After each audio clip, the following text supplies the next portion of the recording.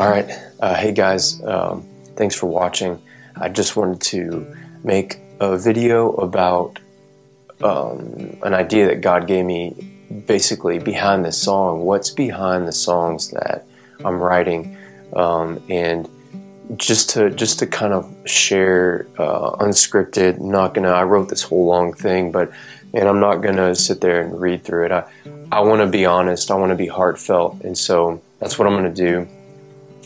And it's about the songs that I write, the behind the scenes, and I want to share, no matter what song it is that I'm writing.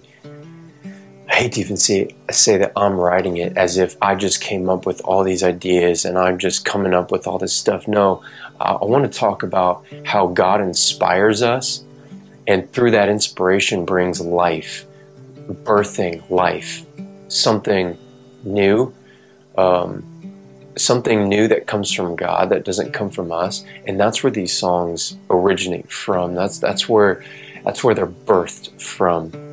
And so this song was no different. And something God showed me a long time ago was, whenever I'm writing these songs and people listen to these songs, what they're listening to, what they're sitting down at a table, if you will, and partaking of, is leftovers. And at first that seems kind of a strange thing to call them, but honestly that's what they are, because these songs are coming from my own table of intimacy with God, my own relationship with God, me knowing Him and Him knowing me. And that's the basis, that's the foundation of where these songs come from. Whether it's this song, Letting Me Save You, or songs I'm going to be working on and releasing soon. Basically, that's it in a nutshell, is these are merely leftovers. And my challenge, before I get into this song behind the scenes, my challenge to you is, have your own freshly prepared meal of intimate relationship with God yourself, and don't depend on leftovers from others, right? Leftovers, whether it's songs that we love, worship songs, or just, inspiring songs that are about God, basically love songs to Him, whether it's that or even the Bible, even Scripture. And have your own moments with God, have your own personal sit downs at these incredible, well thought out, and in detail, mind you, prepared meals that God has for us every day. Have your own, and don't depend on other people's leftovers. All that to say, understand that this song that I wrote, and the other songs, and even these messages I give, and all this stuff, merely leftovers. There's no other way to say it. That's it, right? Merely leftovers that come from my own intimacy with God, in relationship with Him. So anyways,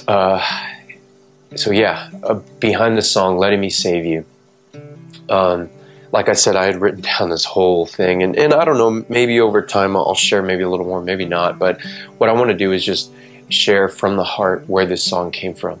So I want to start off with saying that obviously this song is God speaking to us, right? And so as He's speaking to us, there's a message there.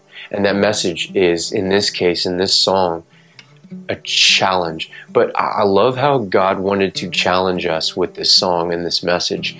I love how it was so, I hate to say beaten around the bush,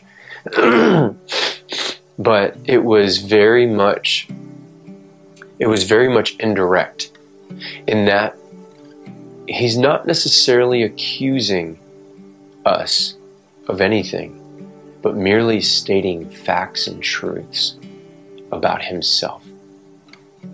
I love that. And in that is the challenge. In that was the challenge of, here's God giving us this message from the very beginning, right? from the very beginning telling us what he wants. And I think that's so special. Let's talk about him as our Father. I think that's so special that he would sit us down as children, look us in the eyes, or in this case, whispering to our ears or talking to our ears or our hearts really, but us hearing him. He would sit us down and just tell us what he wants. That's so much different than a command, right? Whenever I've tried the command approach with, let's say, my toddlers, sometimes that works, sometimes that doesn't, especially when there needs to be correction, especially when they're going their own way, and correction is the only way that they get back online to where they need to be, or where they should be, right? Where they're better than misbehaving, or they're better than whatever they're doing wrong. They're better than that. But sometimes what it takes to realign them is not the command approach, not don't do this instead, but rather having that sit down moment where everything gets paused. And for me, at times, it's almost a desperate attempt to try to get them to understand what I'm saying is wisdom. What I'm saying is good for them. It's what's best for them. And so in a desperate attempt, sitting them down and just saying, this is what I want. I want you to do this. And then I explain it, right? One of my favorite lyrics from that song that I just thought of right now was, don't learn the hard way, right? I love that because that speaks of a father's heart, just kind of nutshelled right there. If you could nutshell a father's heart, it's, hey, don't learn the hard way. For us earthly fathers, it's, please don't make the same mistakes that I made, right? I know that's, especially with my oldest son, who is a little mini me, like, man, that is a fear that I have had to deal with constantly, of not wanting him to learn the hard way like I had to, not wanting him to make the same mistakes I did. And so, but yeah, that's such a father's heart though, to say, hey, don't learn the hard way. Trust me, listen to me, listen to what I'm saying, listen to what I'm wanting, and trust, right? I think a lot of times we mistake faith with trust. Faith comes from him, it doesn't come from us. What's our part to play is trust. We have to trust God. And through that trust opens up the relationship, opens up communication, and that allows us to hear from God. And faith comes by hearing the spoken word of God, right? Think about, again, in my shoes or your shoes, or being an earthly father or just an earthly parent, right? If there's no trust, it doesn't matter what you tell them. That communication has been cut off, right? And so we don't want to be the enemy. God doesn't want to be our enemy, where we cut off lines of communication, because that's what you do with an enemy, right? Or when you're attacking an enemy, you want that enemy's lines of communication cut off. And so what God wants is the opposite. He wants there to be trust built. And so I love the humility of God's approach with this song and this message is, I'm God, I created you. I deserve better, but I'm going to meet you where you are. I'm going to meet you right where you're at. I'm going to meet you at your lack of trust and your doubt and your lack of faith, because there's a lack of communication between me and you. I'm going to meet you where you're at, and I'm going to sit you down, and I'm going to just simply tell you what I want. And man, that's a game changer, because, as mind-blowing as it is, relationship is the key. Relationship is the key. Jesus died on the cross for relationship, not for us to behave, not for us to say yes sir to commands, right? And again, I love God's approach with this song, but again, this song is merely a reflection of how God walks with me every day. And if you're really walking with him in a relationship, you can relate. You can actually understand what I'm saying, because he doesn't just sit there and command us all day long, right? Because that won't work with us. We're far too stubborn and prideful and all the things. And so anyway, so that's a big part of this song, is the approach to that. I want to talk about Letting Me Save You, the whole title, and basically the underlying message throughout the whole song is letting me save you. I want to talk real fast about, not real fast, but I want to talk about why there's, again, this not coming from me, but God's message to me at the time, and then now to you, is why it's letting me save you. You got to think, like, who wouldn't just let God save them, right? But I just thought of this. It's kind of cheesy, but the whole metaphor, I think it's a metaphor, basically the whole story, with the moral of the story, that's the principle of what I'm talking about. The whole story of the guy who's I guess his ship went down, he's in the middle of the ocean, and he's crying out to God, God save me, knowing that he's not going to last out there forever. 3 boats come. One boat comes, he says, no, I'm good, God's going to save me, so that boat leaves, another boat comes, oh, no, I'm good, man, I'm good, God's going to save me, Then the 3rd boat comes, and well, anyways, he dies, gets to heaven, and God's like, bro, what happened? Like, come on, man, I sent you 3 boats. And, again, that moral of the story, which aligns with the principle that is what we're talking about here, is basically, we in our pride. Now, it's tough, because I do want to say, as a sort of disclaimer, that it's not necessarily that we intentionally, right? Now, that would be foolish, and I think not to say that's out of our foolish reaches, because our foolish reaches are almost boundless. But I do want to say that it's not necessarily we do that on purpose, like we're just intentionally saying, like that guy in the ocean.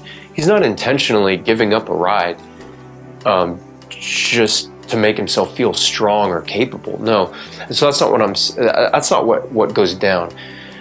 What it's more like is the ignorance of, well, I didn't realize how prideful I was being. Wow, I'm being super prideful. And think about all pride is just pushing God out. We need to stop making pride into this whole thing. We give pride too much credit.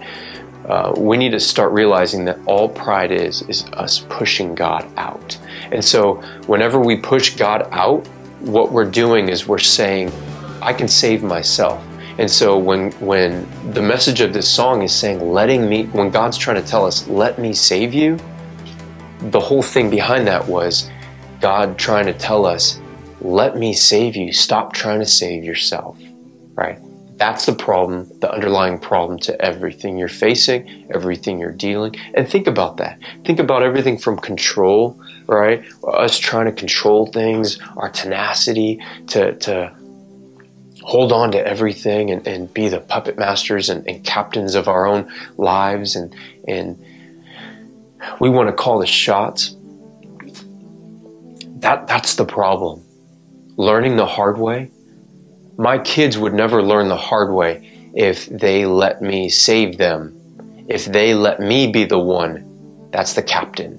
Let me be the one. It amazes me. I've had to teach my kids recently about having to let daddy lead.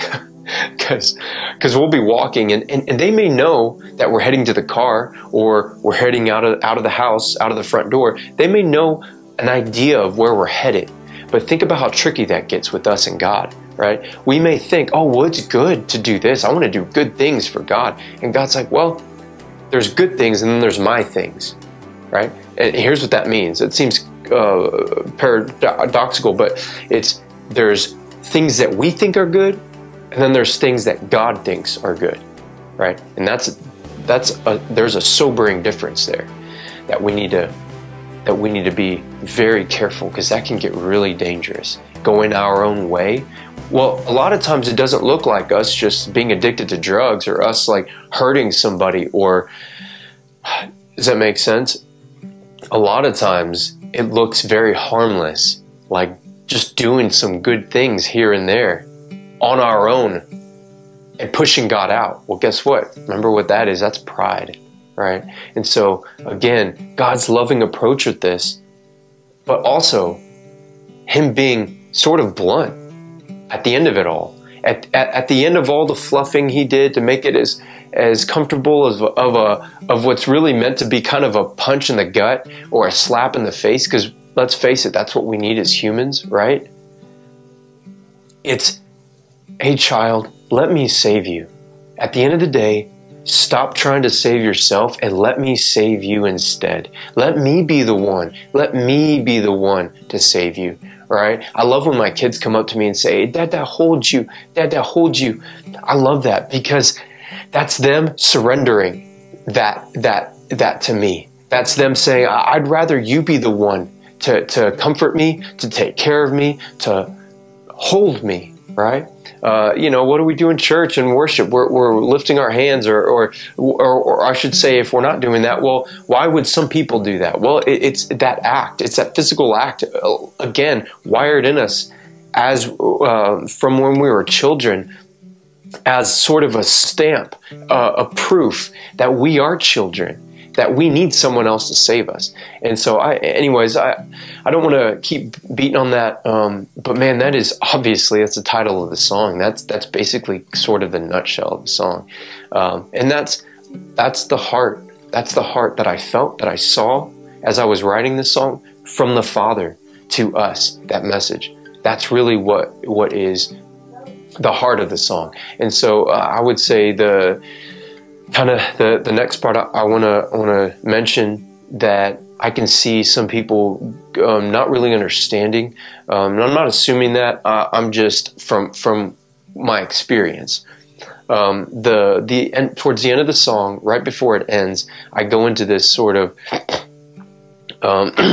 this alternate lyric, last part of the song, and it's basically God telling us, don't come with all your little sacrifices, right? And it's, from the scripture that says obedience is better than sacrifice. Of course, I'm paraphrasing, but that's basically what it says. I love how we get so caught up in these translations that don't even tell half of what the scripture is saying anyways. But anyways, all I have to say, obedience is better than sacrifice. Again, that's going back to the whole pride thing that I was talking about. How God wants us to do it His way. That's obedience. Instead of trying to sacrifice our own good things in our own eyes, right? Anyway, so towards the end of the song, again, I love the brutality, but also the gentle brutality of God's truth bombs, that He's, again, like a good father. A good father is not going to just tell us what we want to hear. A good father is going to tell us the truth. He's going to tell us how it is. He doesn't care if it hurts our feelings, if it saves our lives, right? So that's kind of a big thing. But anyways, don't come with all your little sacrifices, right? They mean nothing if not one of those is your heart. Again, your mouth is saying the right words, but your heart is far from me, right? Again, Scripture, what God is wanting us to understand, a desperate message to get us to relinquish and kill our pride. Let it die. Lay it down on the altar. You want to make a sacrifice? Sacrifice the things that are getting in between you and God, right? That are getting in front of you and the plans that God has for you. Sacrifice that. But what God is saying is all your little good deeds, all your little performance, behavioral, Boy Scout badges that you're putting on yourself because you're trying to, again, earn your own. You're back in the Old Testament trying to earn your way back to me. He's saying, give that all up. I don't want it. Don't give it to me. Don't come to me with that. Right? If my son kept coming to me with ways of trying to please me or trying to earn my love, I would correct him. I would say, son, you could make a mistake and I could be angry at you and I still love you and you can still come to me because you're my son. There's no ifs, ands, or buts about it. You don't have to earn that. It's already there. It's there whether I like it or not, or whether you like it or not. And that's, again, God's approach with us is a father's approach. He's the best father, right? But it's a father approach. And so I love those lyrics that it ends the song like that. Almost like God saying, like, okay, if that whole song wasn't enough, here's something that'll maybe stir you up a little more, that'll tip your boat over and flip your world upside down, your little Old Testament religious, like trying to earn your keep kind of world, your performance driven, blah, blah, blah. Let me turn that upside down. And let me, again, give you the sobering truth of, hey, stop coming to me with all these little earnings and ways that you think you have to sort of jump through hoop after hoop to get to me. No, I don't want it if it's not your heart. What does that mean? Stop being dishonest with God. Right? For me, for you, that's what God's saying. Stop being dishonest with me. Stop coming to me and BSing your way to feeling better about yourself, because that's doing nothing. And every time we do that, we're pushing God away. That's pride. And so rather than that, basically that message throughout the whole song, but especially towards the end, is you don't have to earn it. And I don't want it if it's not your heart. You know, if it's not who you are. Right? Come to me as you are. It's not some cheesy thing that we hear in church or that we've heard growing up. It's not. It's truth, and it's what God wants. Please hear that. It's what God wants. Right? It's what He wants. Like I said at the beginning, this whole song was basically Him sitting us down and saying, "This is what I want. What you do with that is on you. That's your responsibility. That's your choice. I created you with a free will. You get to choose. But I'm going to sit you down and I'm going to tell you what you want so you have no excuse." And I love that. That's what a good father does. He says, here's the truth. Here's your options. It's your choice. But brutally and most honestly, here's the truth. Boom. A good and loving father will do that. And the best father we'll ever know does that with us. All that to say, guys, that is just, I mean, gosh, there's so much. Like I said, I wrote this whole thing. There's so much more to this song to unpack. And you know what? I actually like that I'm not going to sit here and spoon feed you or anyone else all of that. I want you to not want leftovers. No more begging for leftovers if that's you. And if it's not, great. But I've seen too many people chasing leftovers, right? And like a drug, having to be addicted to these leftovers to survive, to keep their heart alive. Whenever God's right there with you, man. He's right there with you every day, all day long.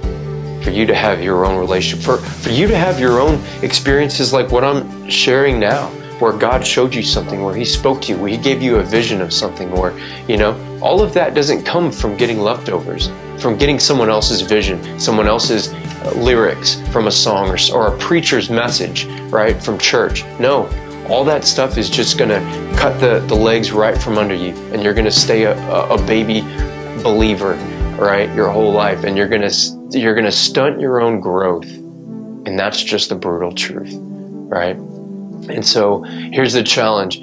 Go get your own steaming hot meal from God that'll change your life forever, that brings permanency and not a temporary fix, that you're just going to have to go get another temporary fix. For some people, that's what church is, right? And that's wrong. That is so wrong. We are the bride. We are His church. We are the church, right? We are.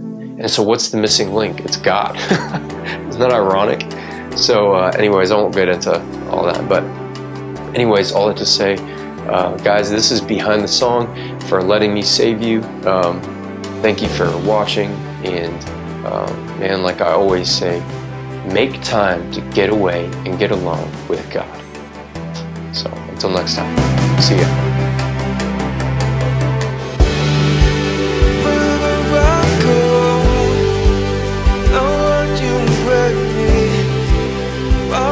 I know